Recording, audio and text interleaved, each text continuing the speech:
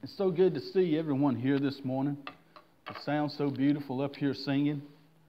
I thank the Lord for our Sunday school department and everything that was said this morning, encouraging us in the Word.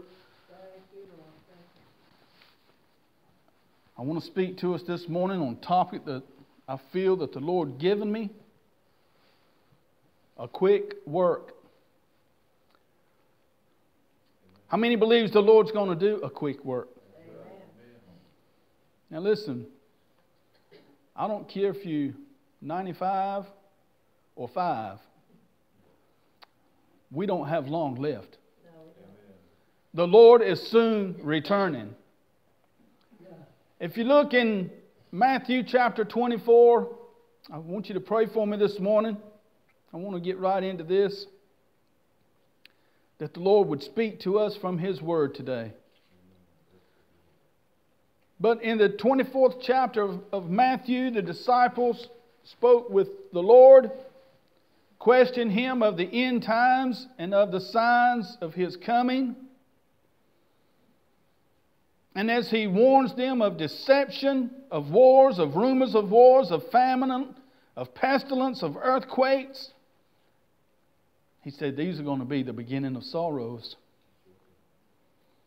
False prophets, iniquity, and so on. But if you'll look with me in verse 22, I want to focus on one thing this morning that the Lord spoke about. He says, and except these days should be shortened, there should no flesh be saved. I want to stop right there for just a minute. Except these days. What days is he talking about? These days is what the word says, ain't it? These days. In reference to just before the return of the Lord was what the question was all about here. The end time, the signs of His coming. The Lord said these days are going to be shortened. Except these days should be shortened, there should no flesh be saved. We're talking about serious business here, aren't we? Except these days, why they're going to be so evil, Brother Nick. The wrath of Satan on this world, his manipulation of the souls of man is going to be so great and powerful. The Lord said, except these days be shortened, there would no flesh be saved. Now, man, that's something we could spend all day on that one little phrase right there. We're living in a crucial time. Yes. These days, just before the return of the Lord, the power and the magnitude of sin on this world is going to be so powerful and is so powerful. The Lord's going to do something about it. Why? That somebody might be saved. Because if not for the hand of the Lord, the power of the enemy of your soul is going to grow so powerful. The Word of God says there would be no flesh that would be saved. Except these days be shortened, there should no flesh be saved. But for the elect's sake, those days shall be shortened. Thank God. Listen, many people today, and when I use that word people, I'm not talking about the covenanted members of the body of Christ. I'm not talking about the saints of God. I'm talking about people in general. Many people see the signs of sin and the magnitude of sin. You hear everyone saying on every hand, the world can't stand much longer. I had a conversation this week with a man in the secular world, and he made that statement to me. He didn't know what I was preaching on. But he said the world can't stand much longer. Listen, there was a day in Sodom and Gomorrah's time that the sin of the world rose so great that the cry of the sin reached unto heaven for judgment. Listen, if you don't think we're there today, you're deceived. Verse 27 in that chapter says, For as the lightning cometh out of the east and shineth even unto the west, so shall also the coming of the Son of Man be. God's going to do a quick work. Now, sin's on rampage, no doubt. Iniquity, lawlessness, the love of God of many is growing cold. Sin getting more powerful by the minute. Church houses are shutting their doors. Several years ago, there in our hometown, a huge Methodist church right there on the main drag of Reedsville that had been there for years and years and years and years. The congregation began to fall off and began to fall off and began to fall off, till finally it got to where they was only having one service a week. And finally, there was not enough to keep the doors open to pay the bills, and they finally locked the door, and what few was left went across town to join another little congregation. I'm talking about a huge church. But as the lightning cometh out of the east and shineth even unto the west, so shall also the coming of the Son of Man be. We better be ready, watching, because the Lord's going to do a quick work. The Lord speaks here in this chapter of the parable of the fig tree, very short, to the point, very simple. Anybody can understand it. He speaks about the fig tree. He says, when it putteth forth its leaves, what do you know? What is this saying to you? Summer is nigh. That's as simple as it gets, ain't it? Listen, we need to understand what hour we're living in. We need to have the Spirit of the Lord open our eyes and reveal unto us where we are and what's going on around us. It don't get any simpler than the parable of the fig tree. You see it bearing its leaves, you know summer is nigh. Verse 36. But of that day and hour knoweth no man, no, not the angels of heaven, but my Father only. Verse 42 says, Watch therefore, for ye know not what hour your Lord doth come. Now, if we believe the Lord's going to do a quick work, if we believe His word is sure and true, and the prophecy there is true, if we believe that, we must be watching every hour. Listen, we see wars.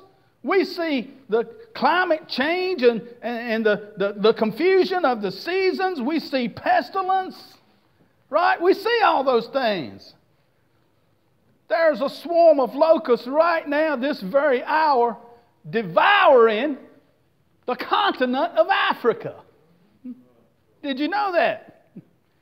It's creating a famine there, and the lives of millions are threatened because of a pestilence. Jesus said, look at the fig tree. When you see the leaves, summer is nigh. Oh, God, help us today. I hope that the Word of God can sink into your heart and the Spirit of the Lord can shape something within us.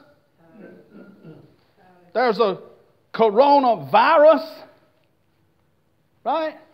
Started, a few weeks ago, maybe a month or two, I can't remember, there in China, and it has spread across the world. And people are dying. Started out as just a little sniffle, just a little common cold. But people are dying. But of that day and hour knoweth no man, no, not the angels of heaven, but my Father only. God help us. Watch therefore, for ye know not what hour your Lord doth come. Now, what is going to have to take place on this universe that we live to get our attention? What will it take for us to understand the return of the Lord is nigh at hand? Can't we not see? Look with me in Luke chapter 12, verse 54. And he said also to the people. Now, the Lord was speaking to an innumerable multitude of people. That's what the Bible says. An innumerable multitude of people. Now, he speaks to them here and says, when ye see a cloud rise out of the west, straightway ye say, there cometh a shower. And so it is. And when ye see the south wind blow, ye say, there will be heat, and it cometh to pass. But ye hypocrites, ye can discern the face of the sky and of the earth, but how is it that ye do not discern this time? Oh, God, help us. Oh, we can look at the whole sky and the whole face of the earth, and we can discern everything that's going on around us. But the Lord said, you can't even discern this time that you're living in right now. Oh, God, help us. We must be aware of a quick work that the Lord is going to do. Listen, some people believe the Lord, He's probably going to return in my lifetime. How many believe that? Well, I've heard people say that all my life. For 55 years now, I've heard people saying that the Lord, He'll return in my lifetime. But you know what? There's some people who don't even believe that. Some people believe maybe God will return in my lifetime, or a particular era that everything falls into place. Some people believe a particular decade. Or maybe a year. I've heard people talk about a year, a particular year. Well, some people may even narrow it down to a month or a week or a day. But Jesus spoke about an hour.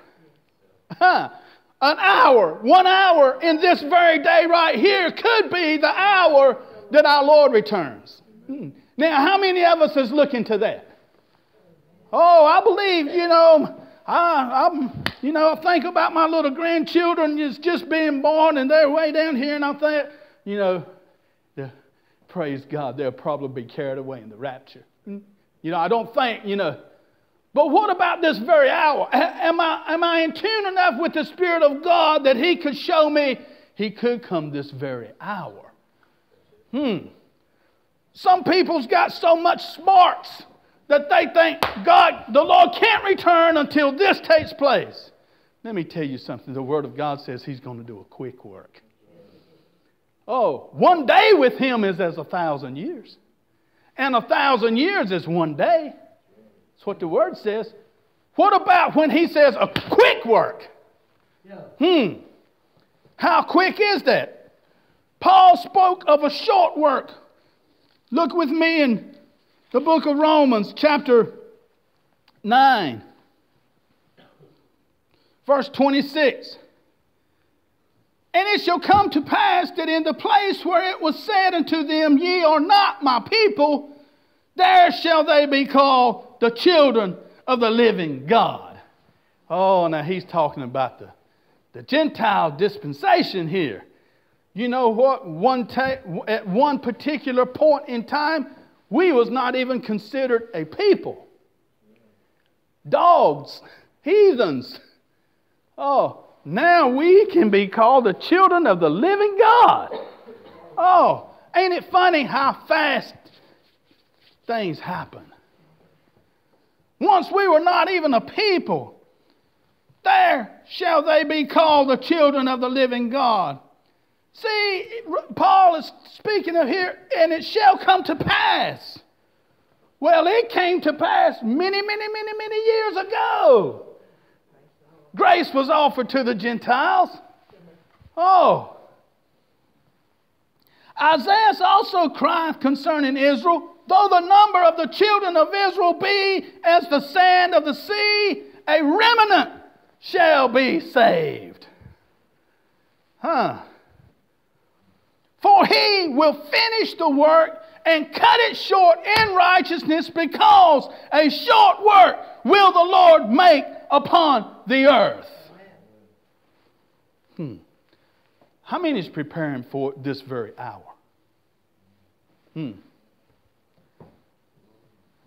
Isaiah saw the church in the last days, in the Gentile dispensation. He saw the glory of the church. Right? Look with me in Isaiah chapter 60. Anybody ever read this before? Every one of us. Arise and shine. Isaiah 60, verse 1 through 3. Arise, shine, for thy light is come, and the glory of the Lord is risen upon thee. For behold, the darkness shall cover the earth, and gross darkness the people.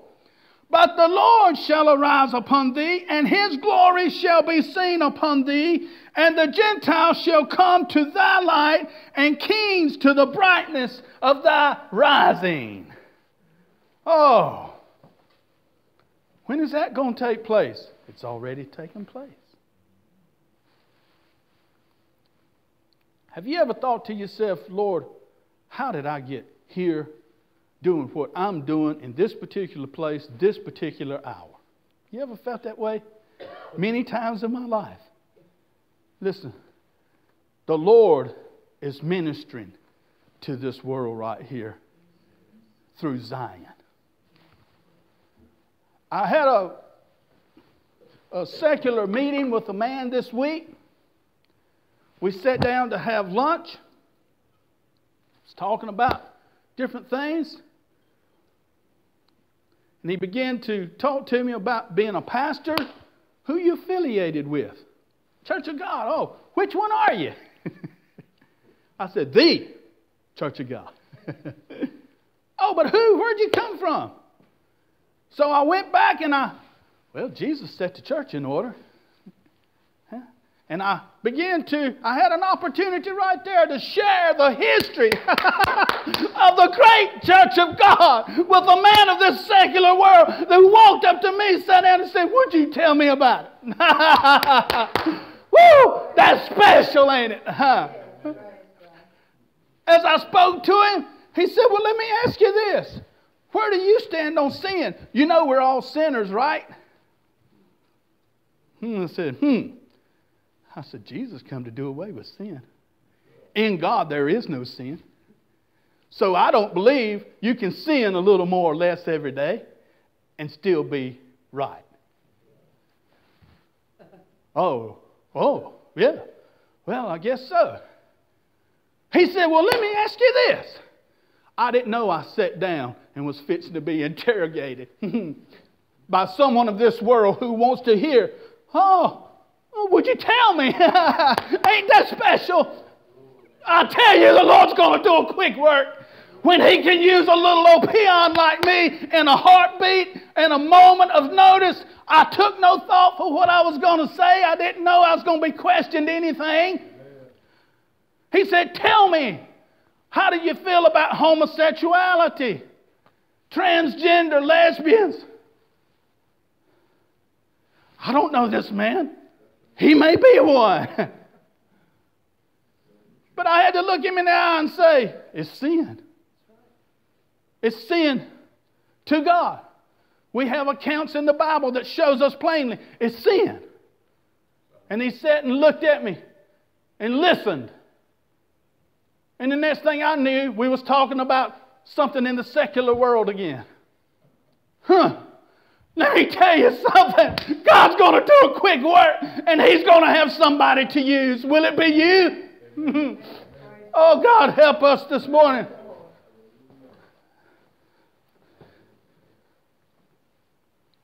In the last chapter of Or in the last verse of that chapter there in Isaiah chapter 60, verse 22, he says, a little one shall become 1,000, and a small one a strong nation. I, the Lord, will hasten it in His time. Woo! I, the Lord, will hasten it in His time. Listen, a few weeks ago, a virus broke out in China, and the people began to drop. Somebody saw a great need. Lives were at stake. This coronavirus affecting millions of people across this world. I forgot what the number is now, the people who has died. But somebody saw a need. These people are going to have to be ministered to physically. They're going to have to be treated. Lives are at stake here. Well, listen, there was a hospital erected. We're not talking about a little Johnny house. A hospital. 2 stories high, 366,000 square feet. Able to house 1,500 patients. Like that. Yeah. You know how long it took them to build it? I'm talking about from the time that they went in and cleared the land until the day they opened the door and said, come in. 10 days. Woo! Don't tell me.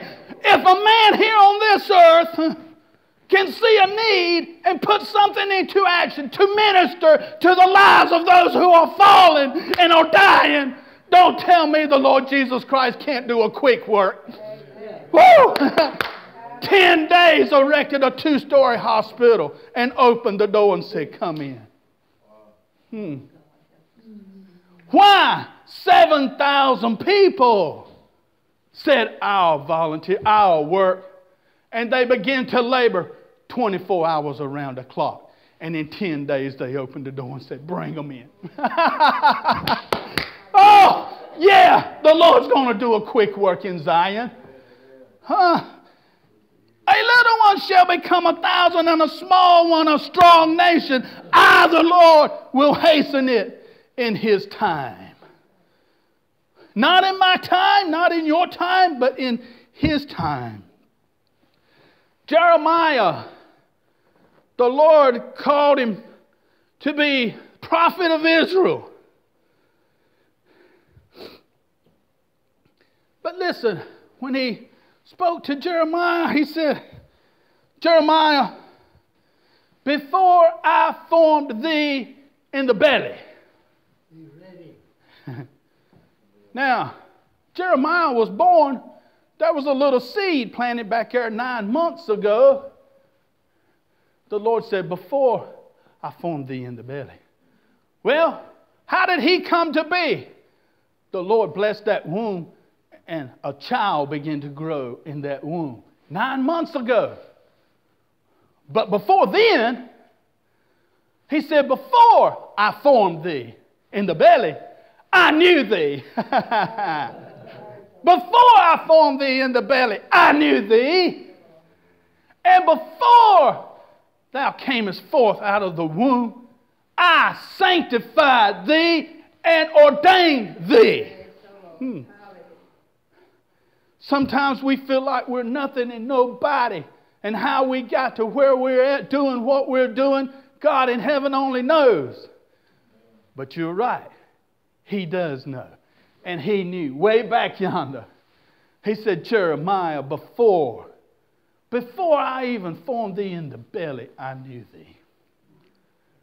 Destined on God's plan to become the prophet of Israel. Before thou camest forth out of the womb, I sanctified thee. I ordained thee. Listen, to do what? Oh, to root out, to pull down, to destroy, to throw down, to build, and to plant. Oh, Jeremiah had his hands full like that, didn't he? He said, I knew thee. I ordained thee. I sanctified thee. You got some pulling down to do, boy. You got some rooting out to do. Jeremiah says, Lord, in this capacity, I'm only a little child. I don't know how to do all of this. I can't even speak in this capacity. Right? But then he said, but the Lord came and he reached and he put his hand on my mouth. And he said, God said, I have put my words in thy mouth. Don't say you're a child and you can't speak. I'll put my words in your mouth. Now listen, God had a purpose with Jeremiah. He said, I'll put my words in thy mouth. There along in verse 11, Jeremiah saw his first vision. The Lord had purposed and showed him what he was going to do to the nations, what he was going to speak. And then he showed him a vision. And he said, what seest thou, Jeremiah? Look around. What do you see? Oh, this is beautiful. Jeremiah said, I see a rod. Now let's stop right there for just a moment. I see a rod. You know what the rod represents? Correction. Chastisement. Judgment. Yeah. Jeremiah said, I see a rod. Not only do I see a rod, but he said, I see a rod of an almond tree.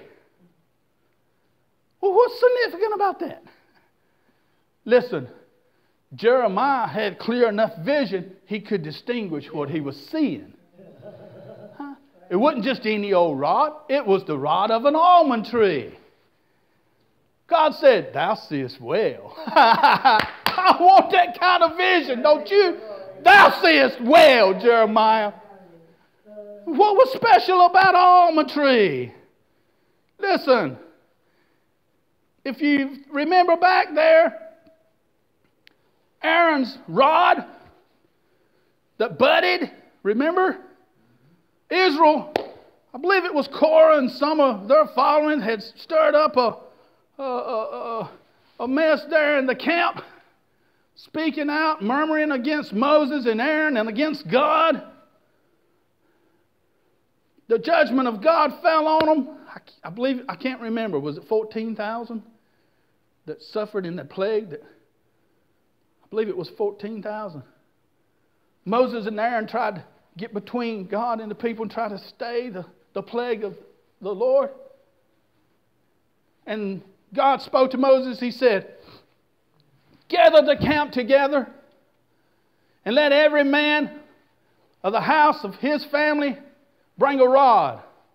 It's talking about the 12 tribes of Israel.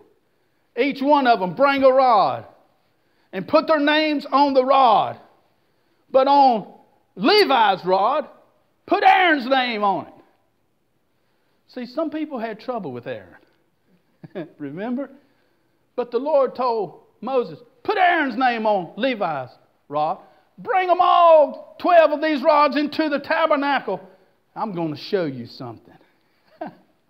And he brought the rods in, the 12 of them, into the tabernacle, and he laid them down. And the next day he went back. And he walked in, and there was the 12 rods just as he left them. Except Aaron's rod. Oh. It was budding and had buds on it. It was blooming and had blossoms on it. That's what the word says. Not only that, it was bearing almonds. Oh, that's strange, ain't it? God does strange things sometimes, don't he? But it was a testimony unto the whole camp of Israel of the power of the Lord. Now Jeremiah said in his vision, I see the rod of an almond tree. What's he mean? A rod of correction, of chastisement, of judgment. And not only that, something that was coming quick. It was the rod of an almond tree. The first to bud, the first to break out, the first to bear in the springtime, even in January when all the other trees are dormant and hadn't broke out yet. The almond tree is already beginning to bud. And by early March, it's already got almonds on it. The Lord said, "Thou seest well. Thou seest well, Jeremiah. Thou hast well seen. I will hasten my word to perform it." Yeah. Now, not only did the Lord say, "I'm going to use you, Jeremiah. I'm going to put my words in your mouth. You're going to root out, pull up, destroy, pull down. You're going to build and you're going to plant. And you're going to do it quick." He said, "I will hasten my word to perform it." In the messages to the 7 churches of Asia,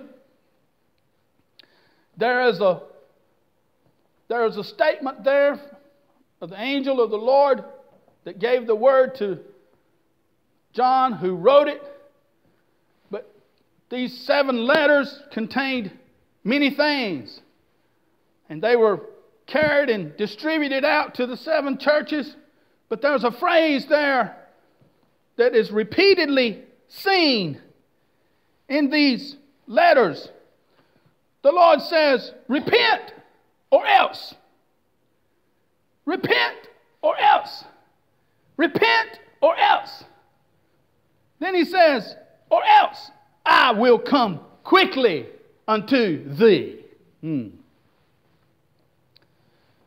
We better understand God's going to do a quick work. God ain't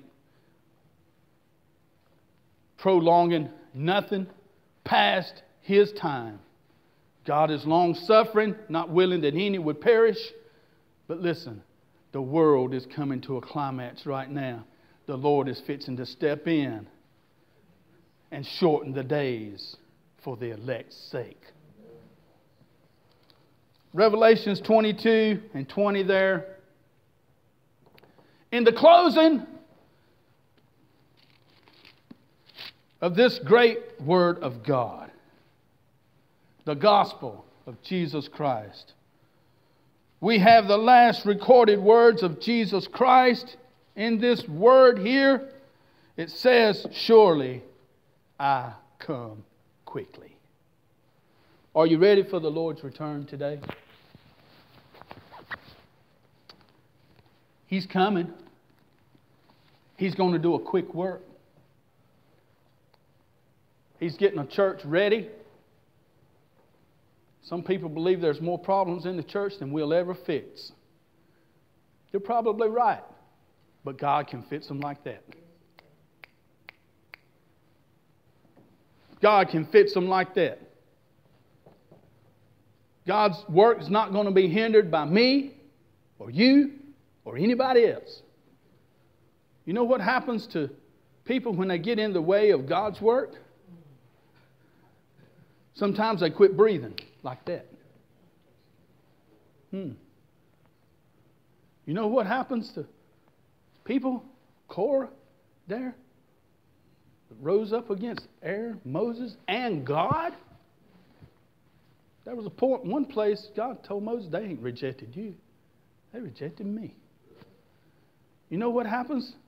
Sometimes the earth opens up and swallows them up and closes in over them. God's going to do a quick work. He's going to cut the time short for the elect's sake. Listen, there's a spirit of the devil that's coming on this world right here that we can't even imagine. But He's fixing to step out on a cloud and rapture His saints away from this calamity that's about to fall on this earth. I want to be ready to go, don't you? Thank the Lord for His word and for speaking to our hearts, trying to help us. There's nothing worth missing heaven over. Nothing. Brother Chris taught a wonderful message this morning, the rich young ruler. the Lord said, told him about the commandments. He said, I've done all of this from my youth up. The Lord said, go sell what you have. Go sell all your possessions. There's nothing in your life worth missing heaven over. Don't let it be your mother. Don't let it be your father or your children or your brother. And don't let it be the pastor. Don't let it be the pastor that would cause you to miss heaven. Oh, God's got His hand on the pastor. Every one of us. Oh, pastor, don't let it be the overseer. Don't let it be that member that would cause you to miss heaven. You know who you got to make it for? You. I got to make it for me. There's a quick work fixing to take place. I don't want to be left out. If you will stand, thank the Lord for every one of you being in the house.